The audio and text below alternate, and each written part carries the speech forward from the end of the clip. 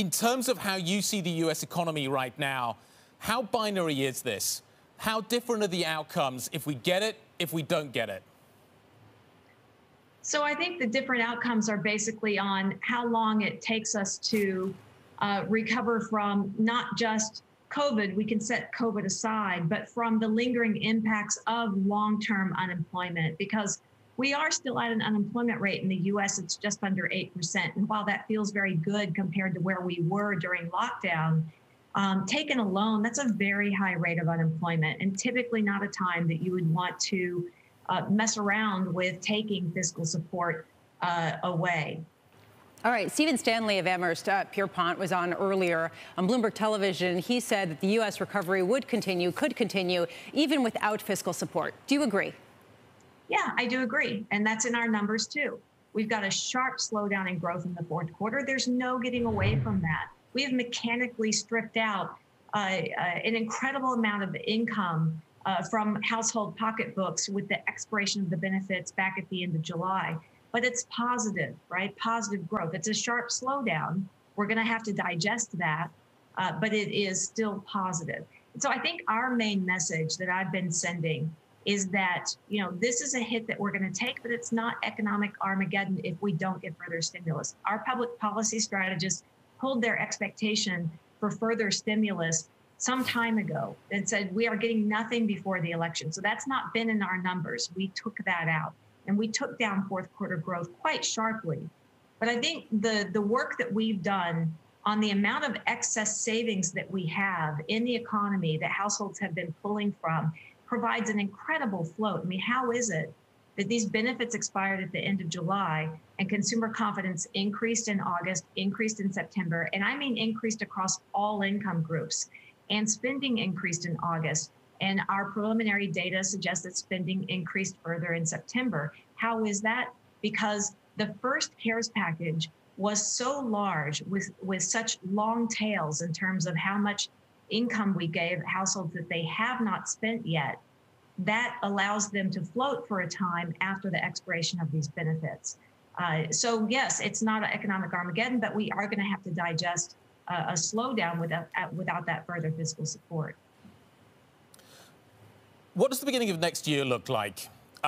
The betting odds at the moment point to a big Biden win and a potential blue wave that follows it. The expectation on the back of that is that we would see significant stimulus delivered from the White House, delivered from Congress next year. If that was to come relatively quickly, how fast does the data pivot, though, on the upside? Well, I think certainly, you know, the markets will pivot quickly on the upside, and that does end up flowing through into some of the data.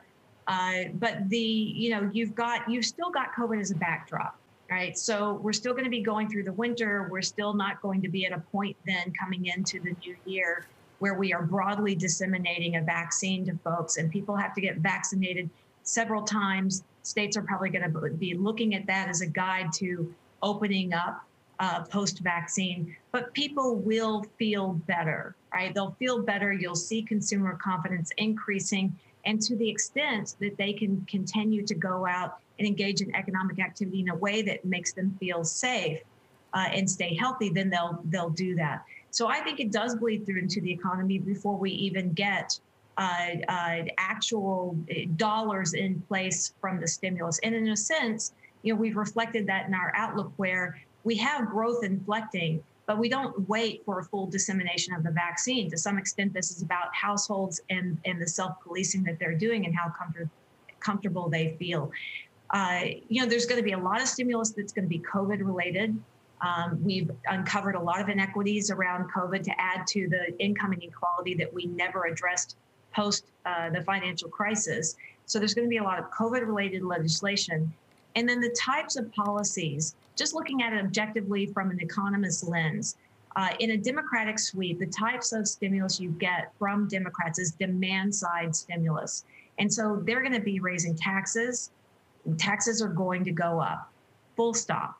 But the amount of spending they do and the multiplier effect from cutting taxes and boosting those lower income households with higher marginal propensity to consume, a favorite term of economists, that gives you a pretty big bang for your buck from Democratic stimulus policies.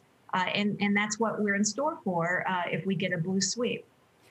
So there's sort of this needle that economists are threading right now, where they're basically saying, yes, the economic data isn't so bad. We are recovering. We will continue to recover even without fiscal support. Yet without fiscal support, there will be deep and permanent scarring that'll take a very long time to undo. And that has to do with the labor market. What kind of unemployment rate are we looking at, let's say, over the next 6 months with and without an additional round of fiscal support?